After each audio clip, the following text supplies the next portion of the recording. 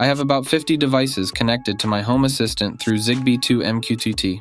For the most part, it has worked well, but once in a while I have been getting issues where buttons could be unresponsive or take a while to react to interactions. This is especially annoying for the rest of my family that isn't as technical as I am. They just want stuff to work. A working light switch is better than a non-working smart switch. So I have decided to make the jump and change my Zigbee coordinator to something beefier and newer.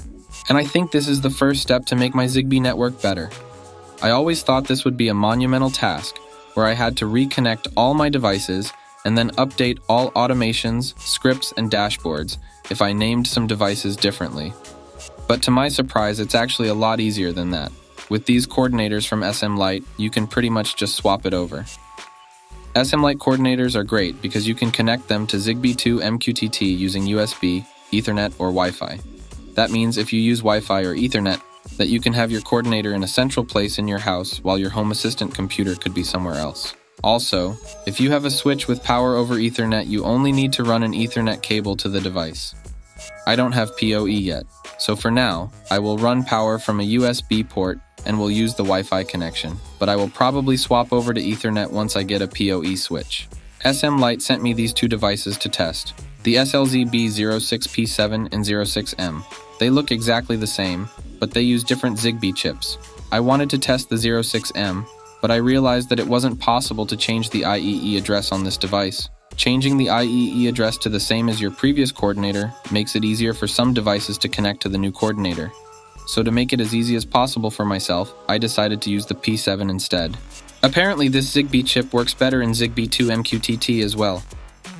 I'm just going to show this initial setup on the 06M since I forgot to record when I did it again on the P7, but the process is the same. After connecting the device to power, you can connect to its Wi-Fi hotspot, and from there, you can connect it to your local Wi-Fi network. Once you've done that, you can access its dashboard from all devices on your network. I first set the radio mode to coordinator and connection mode to Wi-Fi. It then automatically asks for a Wi-Fi network. I could then scan for my Wi-Fi and put in the password. Once that's done, I can navigate to the coordinator dashboard from my desktop PC. Alright, let's actually start using this new coordinator in Home Assistant. Navigate to Zigbee2MQTT and go to Settings and About. Here we can see the IEE address. Copy this number without the 0x at the start. In the coordinator dashboard, go to the Z2M and ZHA page. Scroll to the bottom, and you should see a section where we can update the IEE number. If you can't see this section, you might have to update the firmware first. So let's do that just in case. In Settings and Tools, go to Firmware Update, and check for both Core and Zigbee updates. Install them both if there are any updates available. The device will reboot between the updates, and when it's back online, you should be on the latest version. Now we can head back to the Z2M and ZHA page, and hopefully the IE section should be at the bottom. If it isn't, you probably have a device that doesn't have support for changing the IEE number yet. You can still change your coordinator, but some of your devices might need to be repaired. Remember this number? Copy it into the Flash Custom IEE address field in the coordinator dashboard. You will need to add in the colons. Then just press the Write IEE address button.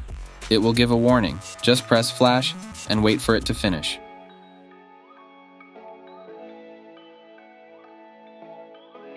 Once it is done, it might be a good idea to check that you're still on the latest firmware versions. Last thing we need to do is head back into the Z2M and ZHA page and copy the port code that it displays. You can play around with the other code as well, but I've found that it isn't really necessary. The transmit power depends on your Zigbee network. If you have enough routers in your network, it should be okay to leave this out. Then head over to Home Assistant Settings and go into Add-ons, then Zigbee2MQTT. Go into the Configuration tab and edit the serial code to the code we just got from the coordinator. It might be a good idea to keep the old port code just in case you change your mind. Click Save, go back to the Info tab and start the add-on. Now you can nervously look at the logs while you wait for Zigbee2MQTT to start up.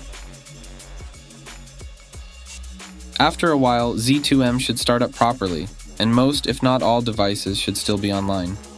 I had 2 devices that showed up offline, but after physically switching them on and off, they came back online. I'm really surprised about how easy this process was. After reading online, I thought I had to repair all my devices and then relink automations and dashboards.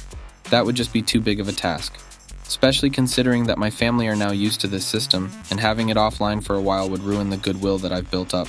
All in all, I'm really impressed with the SMLight device. It's really nice to have a web interface with over-the-air updates, and they also seem really switched on about releasing new features. I love that I don't have to have it plugged into my Home Assistant anymore. It has made it possible for me to move my Home Assistant into a closet so I have less clutter in the living room. These guys are in Ukraine, so if you are looking to upgrade your Zigbee network, make sure that you pick one up from one of their official stores. So what's next?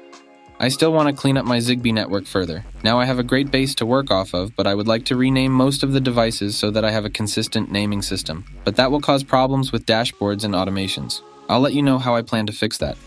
Thanks for watching this video. Go check out SMLight. Until next time, have a good one.